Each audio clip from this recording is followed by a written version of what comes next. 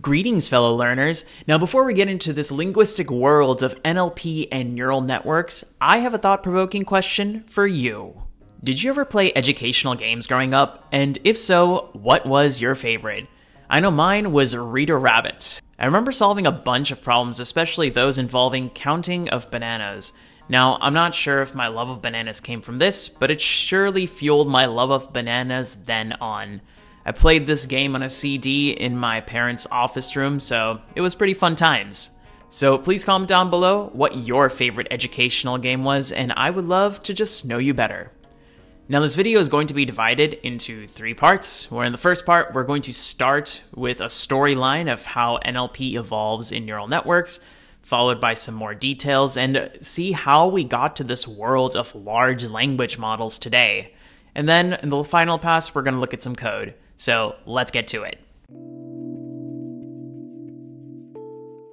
Computers cannot process words, but they can process numbers. So, words need to be converted into some numerical representation. And typically, they are converted into vectors or embeddings. Now, these vectors are n×1 matrices. And we can convert a sentence into a vector, known as an ngram vector, where every position in this vector is a count of the unigrams, bigrams, trigrams, and so on that are present in the sentence. But here, we run into a problem. These vectors are too large to be processed by computers in mass. So instead of representing a sentence as a vector, we can represent words as fixed-size vectors.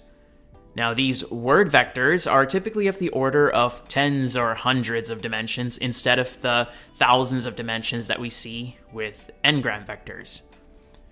These word vectors, or word embeddings, can be trained to encapsulate the meaning of a word using architectures like word2vec, glove, which is global vectors, and fastx.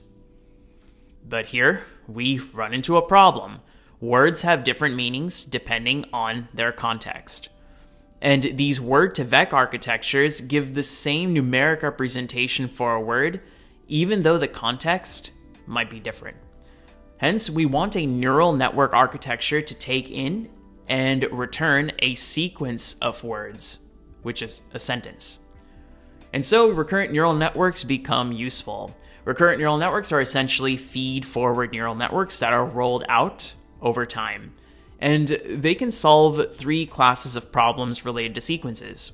So the first is sequence to vector problems, where the input is a sequence or a sentence, and the output is a vector. This is like sentiment analysis. It can solve vector to sequence problems, where the input is a vector and the output is a sequence or a sentence. This is kind of like image captioning. And the third is sequence-to-sequence processing, where the input is a sentence and the output is a sentence. This is like translation, question answering, and many more. But recurrent neural networks have problems. Well, first, they are slow to train, and we even use a truncated version of backpropagation to train them. These recurrent neural networks are susceptible to exploding and vanishing gradients during training.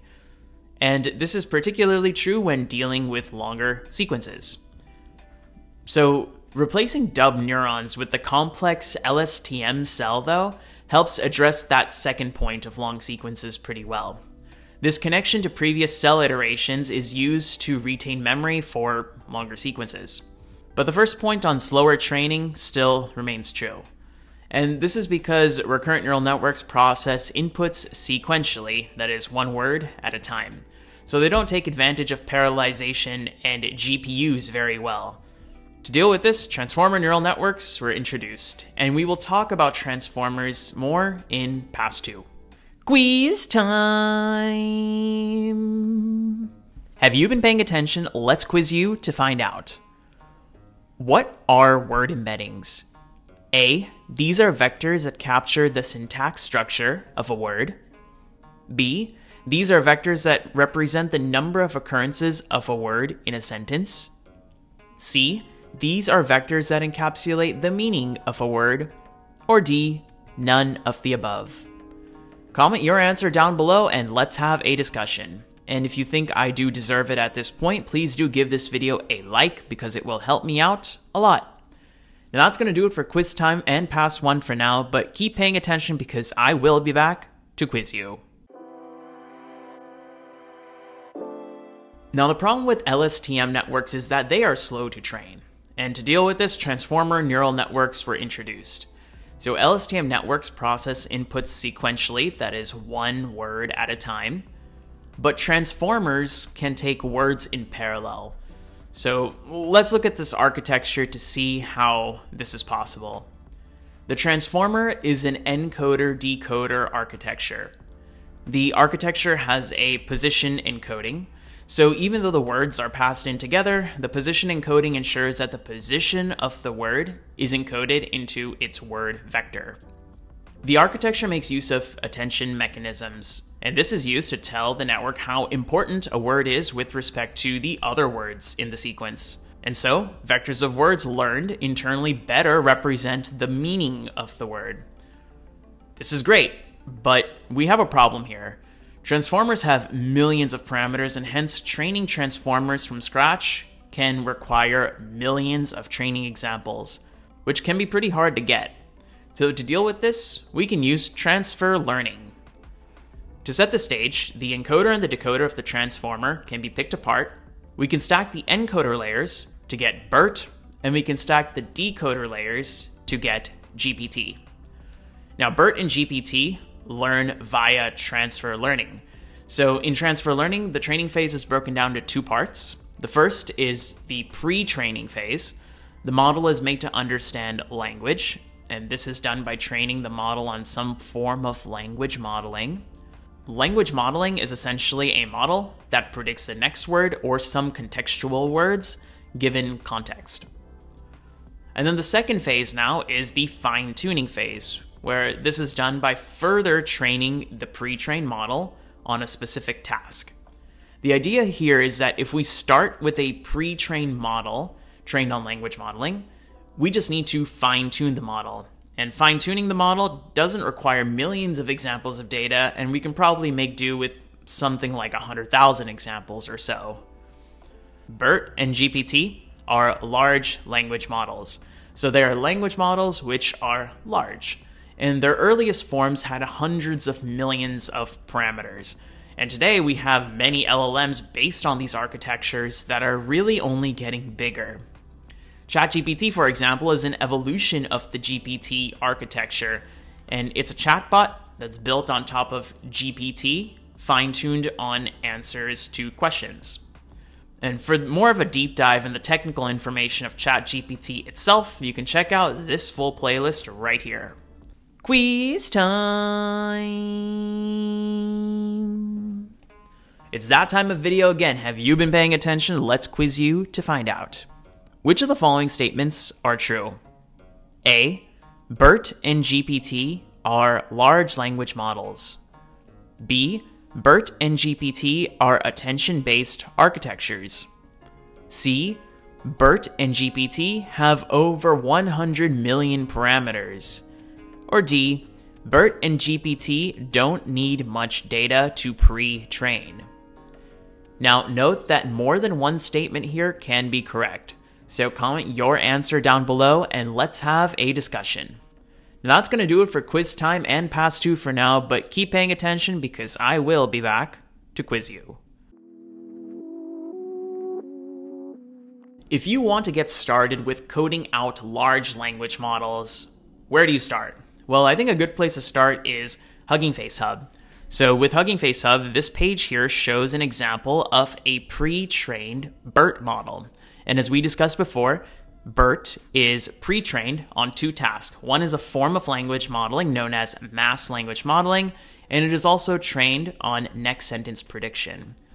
We can now use this model to, one, either make inferences directly on the language modeling task, kind of like what we see here. The goal of my life is mask, and if you try to compute it, it will try to infer what this mask should be.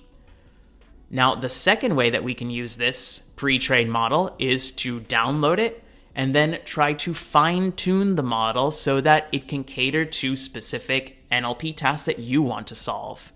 And to kind of play around with this model, they give a sense of starter code right over here, where from the transformers, you can import a pipeline. And using this pipeline, you can make use of the BERT-based uncased model. And then you can start playing around with examples. Now, a cool thing here is it's not just BERT. You can also search for any other models, such as, let's just say, llama. And you can go to any one of these models here, look at the model card, and for some cases, you might need to request access to the repository in order to get access to the code itself, which I have done. But this is how you can kind of get started with either just playing around with the models, making inferences online, or you can just download the model and try to fine-tune it for your own purposes. Quiz time! Ooh, this is gonna be a fun one. What is the problem being solved by the following model? A. Language modeling. B. Language translation. C. Sentiment analysis. Or D. Question answering. Comment your answer down below and let's have a discussion. And if you think I do deserve it at this point, please do give this video a like, because it will help me out a lot. Now that's going to do it for quiz time and pass 3 of the explanation, but before we go, let's generate a summary. Computers can't process words, but they can process numbers. So words need to be converted into numbers. Ngram vectors convert a sentence to a vector. They're simple, but they're large. Now, word2vec and similar models can learn to represent a word as a fixed size vector, and these are more manageable in size. But a specific word in different contexts has different meanings. So these vectors should be different, but they are not different. Now, recurrent neural networks can take in the context and internally learn to better represent these words, but they're slow to train and have trouble with longer sequences. The issue with longer sequences can be addressed with LSTM cells, but these are even slower to train. Now, transformers can be quicker to train as they can process input words in parallel, but transformers have millions of parameters and hence require potentially millions of examples to train from scratch. This is where transfer learning can help with 2 architectures: BERT, which is a stack of transformer encoders, and GPT, which is a stack of transformer decoders. Both are pre-trained on some version of language modeling, and then it can be fine-tuned to solve a specific language task using less data. And this is the start of the large language models that are currently exploding today. And you can get started with using these pre-trained language models on Hugging Face Hub today. And that's all we got for you today. Now, I just brushed across a bunch of topics in natural language processing and their concepts, but you can take a better look at each of these using the Natural Language Processing 101 playlist right here. Thank you all so much for watching. If you liked the video and think I deserve it, please do give this video a like, and I will see you in the next one. Bye-bye.